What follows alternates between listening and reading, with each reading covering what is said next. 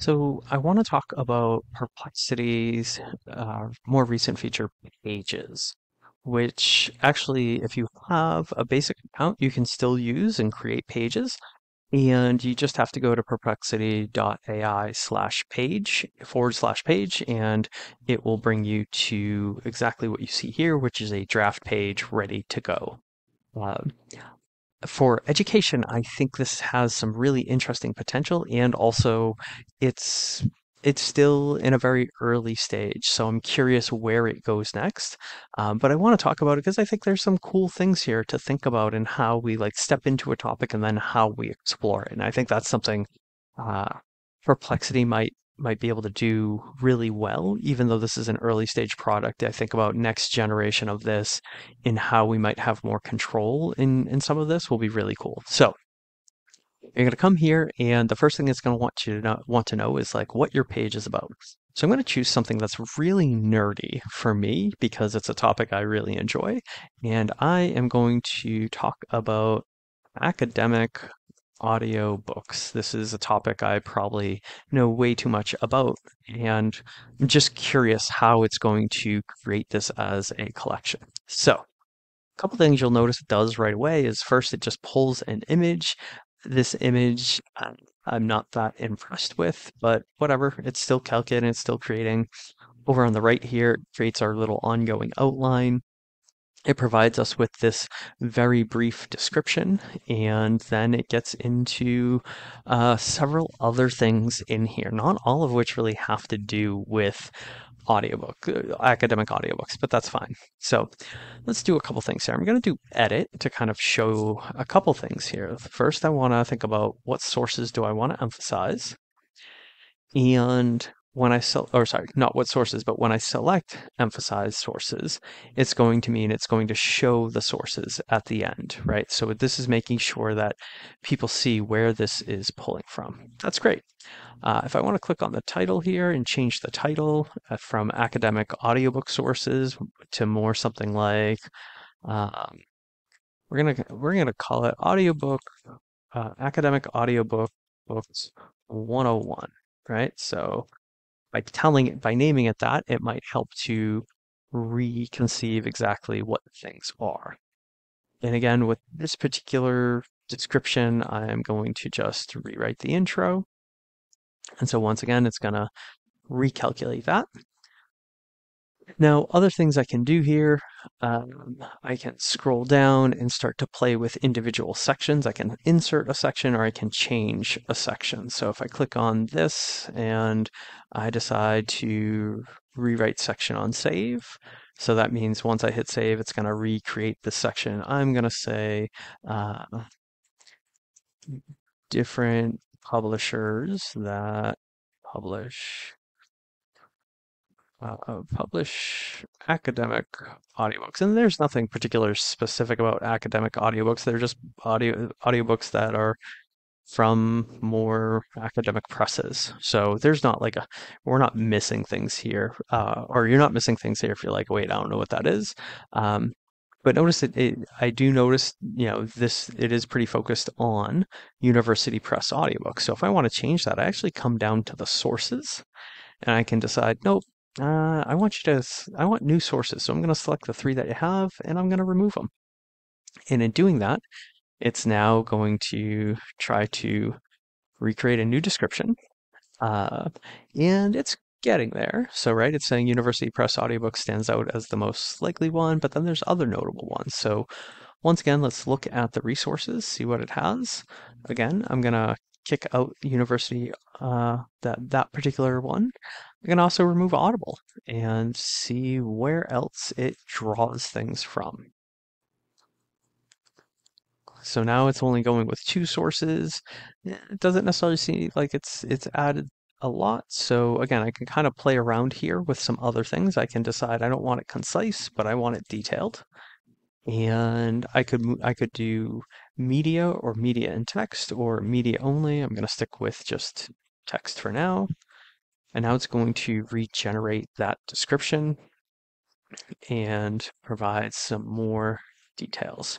Okay, And then we get into innovative audiobook formats. Again, I'm interested, where are you pulling your sources from? So Forbes and that first one. So I am going to actually do an edit here. I'm going to want it to be more detailed and see if it pulls any more sources in doing that. So, yep, we see it's getting a couple more sources. It's jumping into a couple different areas, right? So, and it also renamed it into innovative audiobook formats. Okay, that could be cool. And then down below, it has a piece on accessibility. Once again, I would be curious to look at where it's pulling from. And I might decide to jettison these just to see what it comes up with again. Now we're getting into 3 or 4 sources. Again, I can look at those. So I think I think that, like I said, there's something interesting here about being able to build these things out, and it comes with its citations, right? It's pulling on its sources. Um, I'm intrigued, right? I think there's some potential things to be done here. I also can change the header, so if I don't like that image, in fact, um, I can I can come up and edit that over here where I can change. Unfortunately, it pulls some images, none of which are really that great, although I might grab this one and put this one in here. And then I might decide to change its position to something like, maybe something like that. Sure. I can also delete it, or I can just have no image up there. And then I can add media in particular sections, or I can add an entirely new section, right? So maybe down here, it's what do maybe it's just going to call it scholars and audiobooks and see what it decides to produce.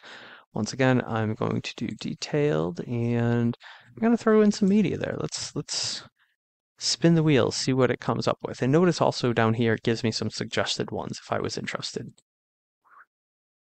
So now it's creating this section, and it's decided scholars embrace audio learning.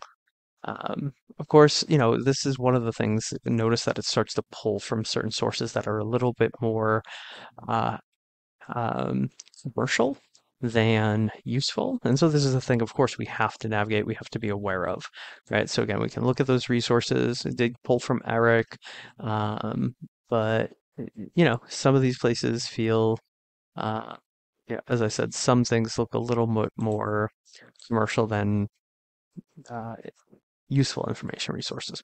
All right. So say I do all of this, say this is good to go. I can preview it. So I can click on that preview, and it's going to show me again how it shows up to a typical person that would come to this page. And this is where it's really cool. This is where I talk about that like possibility for learning, that possibility for exploration is at the bottom. It has, of course, related questions you can ask and questions that you can ask as a follow-up. And I think this is the interesting thing of like, man, what if you create a general, like a intro to a topic? And the student's homework is actually to have a conversation, to like follow their curiosity around the subject, connect the subject with something else. Really think about like how they might pursue their own learning that still is in relation to the subject at hand. And part of what they submit is the chat log, is like the chat log and a reflection on where their learning took place. So I think that to me is the cool thing. I can say, are there any famous scholars that are big fans of audio? If I can spell it, audiobooks. Right? So I'm going to just throw that in there and see what it says, right? Because it's building off of this one. So this is an interesting response, right? So we went from the question was scholars, and of course the answer was not so much scholars. So we get a philosopher, and then we get John Le Carre and Whoopi Goldberg. Um, that seems doesn't seem to align, which is a great thing to also have a discussion about how it came to that answer. But then there's some additional interesting follow-ups, right? Like what famous scholars have publicly endorsed audiobooks? Let's see if we can find that one, find an answer there. And notice it produces some of the same answers that it has already, although it does get into some other things, such as scholars highlighting the benefits for accessibility around language learners. And so, okay, there's maybe something a little bit more there. And of course, I can view the sources to see, well, where is it drawing from in this response? So that is Perplexity Pages. It's still new, it's still early. I think there's a lot more that can be done with it. I think there's some interesting things that will come along later. But it's this interesting kernel of an idea that I hope to see more of. All right, thank you so much for watching.